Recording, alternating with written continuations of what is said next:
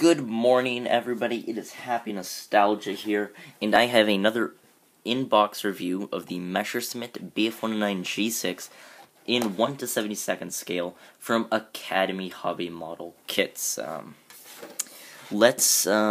box is very nice. I really like this box art of these two Bf109G6s. Looks really nice. Here's a little photos of the completed model, more art on the back. These are contains one assembly model. Just tells you what's in the box in multiple languages. So yes, here's just more box art, and there's nothing on the box. In the back, excuse me. So this is a top opening box. We all love top opening boxes. Very easy to keep next to you. Let's start off with the decal sheet. Right here we have 10 different German crosses, though only 5 pairs.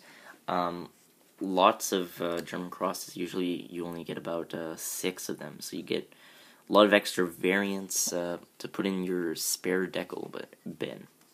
You get the propeller spinner right there, the stripes, kind of like a little nose art almost, which was featured on the cover art. There's a lot of these warning labels and whatnot. No swastikas. Nope, no swastikas. This is a warning guide right there. Not really too important, I guess. This is the instruction manual. You can pause and read the very first paragraph in English, and I think maybe the second paragraph might be in German, and so on and so on, all in different languages. The step 1 starts with the cockpit assembly right here. Step 2, you're putting the fuselage halves together. Step 3, we put the supercharger, the gun ports on the top of the engine, and we assemble the tail. The tail is its separate piece. It is not connected to the fuselage. That's how Academy does it. I do not know why. It's not to save space, because their boxes are like extremely long. I have no clue. It also comes with the option for a sand filter to build a tropical variant, which is very nice. Here we add the horizontal stabilizers and put the tail assembly onto the fuselage. Here are the bulges around the gun ports right there, almost iconic to the G6. Exhausts and the propeller. Here on it's the wing assembly, and it says to drill out holes for the drop tank and the gun pods, which is a good reminder. I've actually had a few. Actually, one of the Academy kits, they didn't tell you to drill holes for underwing weaponry, so that was a little bit of disappointment. But we have the construction of the landing gear. Sorry about that. Here, just adding the landing gear and putting the wings to the fuselage, and some other smaller things. Canopy, we have the options to have the canopy opened or closed, which is nice. I like it a lot when companies give you the option. Here, 2 different drop tanks and the 20mm gun pod installation. We have 3 painting guides. This one is the Bf109G6 R6 Trop, June 1943, Sicily. This is the one I think I will be doing, because this is the one featured on the box art. Here is the sprue map, right here. Here are the other the other painting guides. This one's a Bf109G6, doesn't say where it's flown, right here. This one's also very nice.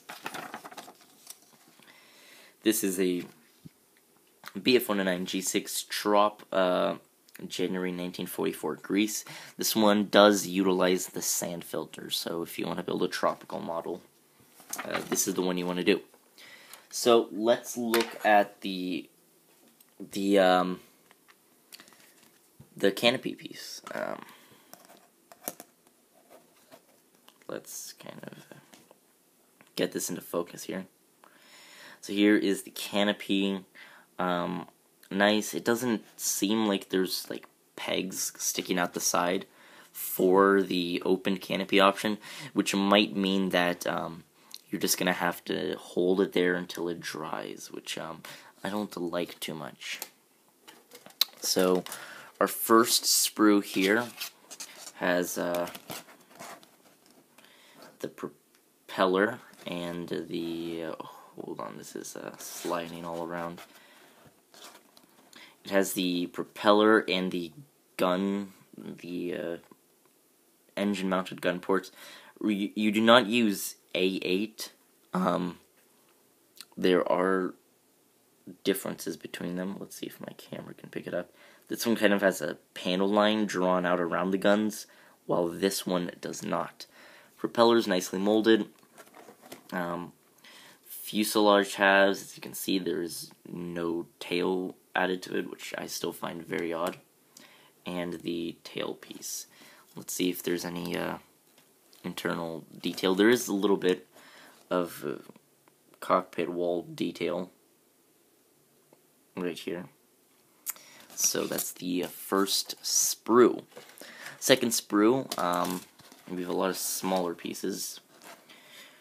We have we start off with the one of the drop tank options. You have two of them in this kit. Sorry about all this moving around. That's the landing gear. Very nice instrument panel detailing right here.